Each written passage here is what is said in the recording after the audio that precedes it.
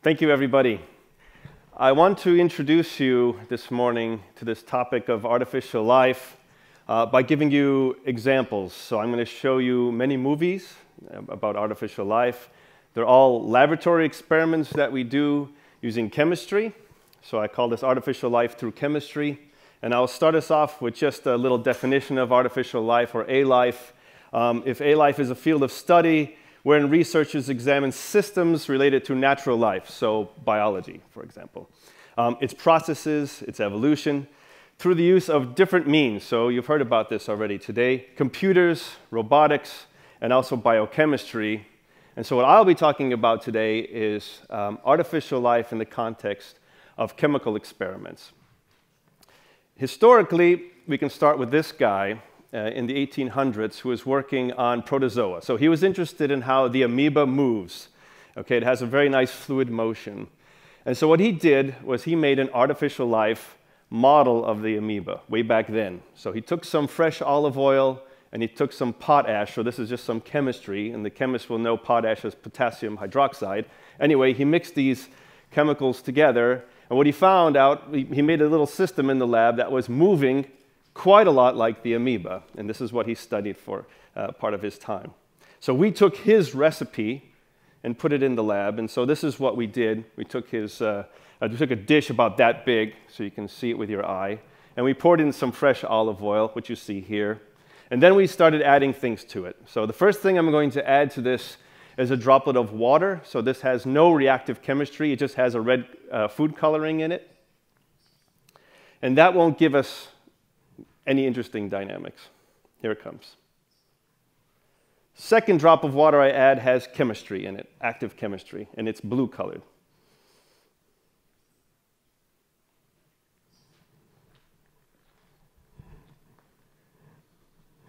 So you can see from this video here, there's quite a difference, right, between these two systems. The pure water system really doesn't do anything. It's the same thing that happens in your kitchen typically when you add oil and water together. They don't mix. Nothing really interesting happens. However, if you add chemistry to the system, like in this blue droplet here, everything suddenly becomes lively, right? Almost alive. And you can see it's moving around, it's spreading, it's breaking apart into smaller droplets. These smaller droplets have some sort of interaction with each other and things like this. And this is what Büchli was interested in, how you can turn a non-living system into something that is behaving like a real organism. So in my lab, we study things like this, these dynamic processes. We take droplets that normally don't do anything, and we basically animate them through chemistry, and you can see various examples here of different kinds of droplets doing various interesting things that we like to study. So this is what I'll be talking about today. So here are two examples, two movies. One is showing a real living system, natural system. One is showing an artificial system that we create in the lab, and just have a look at these.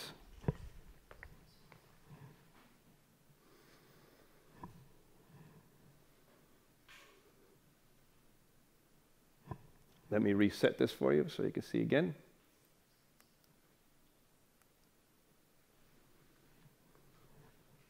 And think about these two videos here.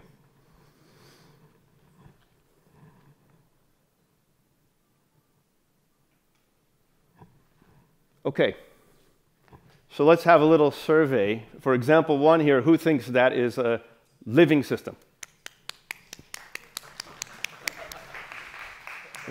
Me, a few other friends out there think so. What about example two? Is that a video of a living system? Right.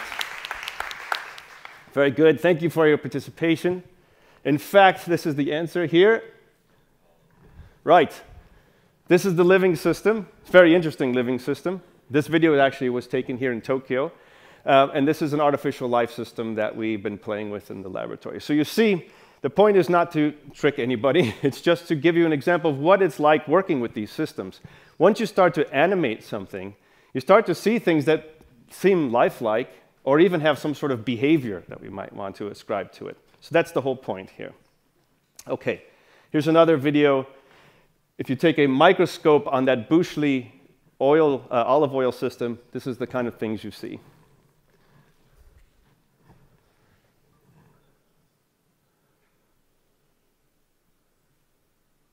Really quite dramatic, dynamic, fascinating kind of things. Okay. So what are we talking about here when we're speaking about studying life through artificial life? So we could just compile lists of what we think are essential characteristics of life. This is a partial list that I just assembled for us today. Life should have a body, it should have a metabolism to convert energy and resources, should have some sort of inheritable information to pass on to its offspring, should have the ability to evolve, it should be able to move to find resources, and of course all living systems should have some sort of death in some form, right? And you could add other characteristics to this list. And these are the kinds of things that we would want to study in the laboratory using these sort of chemical systems of artificial life. So here's just 2 more videos to show you some interesting behaviors. On the right, we see this living cell that is moving towards a source that is being applied into the system with this little syringe pipette here, right? So you put it on that side, the cell moves towards it. You put it on the other side, the cell starts moving towards it. So the cell, the natural cell that you see there, it has receptors, right? It can sense its immediate environment, and then it could move itself towards where those resources are located. And so this is the kind of movement that we've been studying with our systems, like in this video here. We basically have a droplet that is sitting around, not doing much, and then once we start adding some chemical signals to the environment, it can sense those signals, and then it could move itself into those gradients, right? So it's very, very similar to what a living system is doing, but it's an artificial system. It's just chemistry, okay? It doesn't have protein receptors. It doesn't have DNA. It just has a few chemicals and is able to do this kind of thing for us. So I want to explain a little bit what is actually happening here. This is a classic model in artificial life using robotics. We have 2 designs of 2 little robots here. Each of those little robots have these 2 sensors on one end, and they have 2 little wheels in the back, right? These sensors in the front are sensitive to light, and there's a light source in the middle of that diagram, okay? So in the little robot A over here, when that sensor that's closest to the light source becomes activated, it sends that signal to the wheel in the back that it's wired to, and that wheel starts to spin fast, and so it moves away from the light source. The same robot, so the same sensors and same wheels on the right here, little robot B, has a different wiring, right? Same sensors, same wheels, but the sensor here that's closest to the light source becomes activated, and that sends a signal to the other wheel on the opposite side. So that starts spinning faster, so the robot then goes towards the light. So that's basically how you would tie together sensors and motors in a simple sort of robot diagram. It's the same kind of thing that's happening with our droplets. They have little sensors that are sensing the environment and then are able to move in that environment. So if that's true, then we could do some fun things with our droplet system. So here's going to be a moving droplet that needs to solve a maze. It's up there, top corner. Bottom corner, we have the source of the chemistry. And we see now, can this droplet find the source of that chemistry?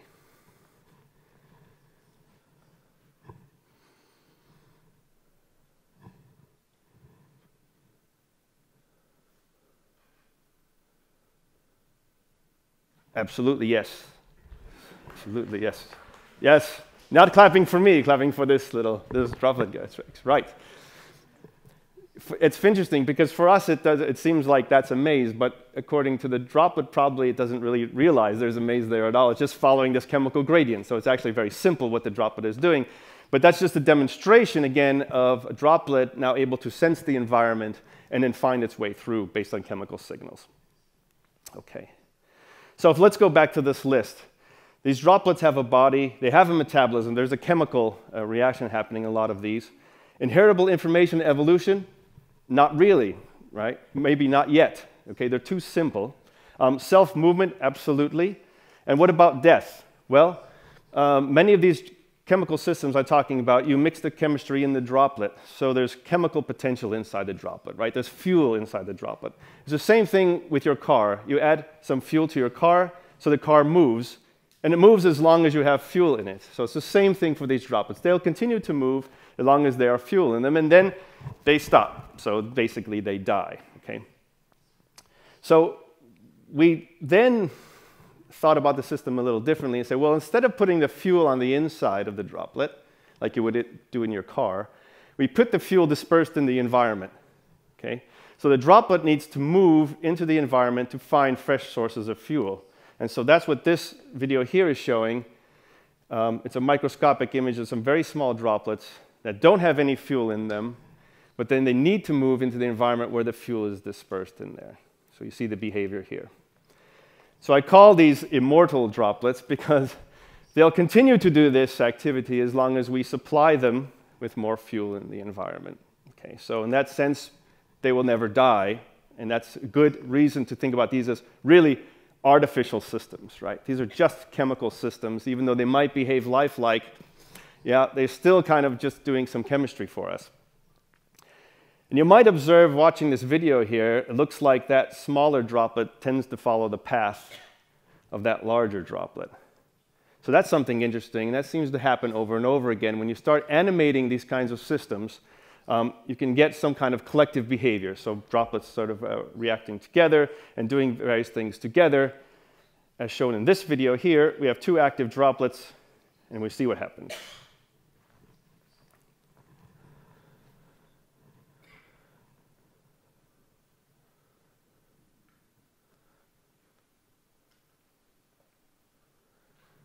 So we see a kind of dance, don't we? Blue one follows the red follows the blue, that kind of thing. That's a very common output of these things. And what that's showing us is the droplets are not just sensing different chemicals that we might put into the environment, but they can sense each other, and their actions influence each other. So that's why we get this collective behavior. In addition to that, things could get very kind of strange, that these droplets could also change shape, and sometimes drastically change shape, depending on the chemical system that we're looking at. So sometimes people might think that a round droplet is boring, but we can really get very complex kinds of reactions and interactions just with simple droplets, and some of them make amazing kind of shape transformations, as you can see here in these videos.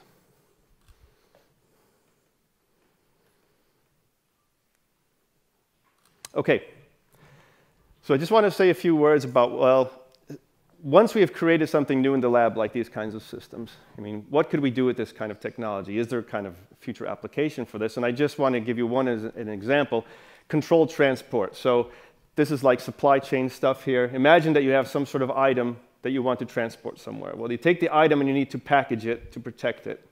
Then you put it on a boat or something, and you take it from point A to point B. And then you leave it at that destination where it's then unpacked and hopefully the cargo is fine. It's not damaged at all. So we then want to use these kind of motile droplets, these moving droplets, as a transporter. And so in this video, what you're seeing is one of those droplets again. This time it has a little piece of copper wire inside, and we just start playing with it. First, we get the droplet to move the copper wire across there. Then we start changing the chemistry around the droplet, which appears to agitate it quite a bit, as you see. And then we want the droplet to move to the up on the other side, and which moves over there. And then we add more chemicals to say, okay, stop transporting that copper wire. Please leave it go. It drops the copper wire and then moves out of the way. Okay, so that kind of thing is what we're talking about here, right? That's with a piece of copper wire. What about something more complicated, like a living cell? So we do live cell transport, basically using our droplets again. You see the red droplets, and what you might not be able to see very well, but you'll see in a moment, is that the corners up on the top there are two little capsules that we've placed into these droplets. And we want these droplets to move and transport this across the dish. Here comes the chemical signal. Droplets start moving, and you can see the little points there that they're moving around. Hopefully you can see them dragging them around. We treat them to say, okay, let go of the cargo, and then move out of the way.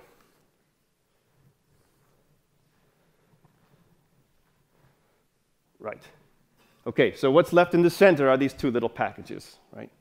And in those packages, we then go and harvest them. And then we want to see, well, we put live cells in there.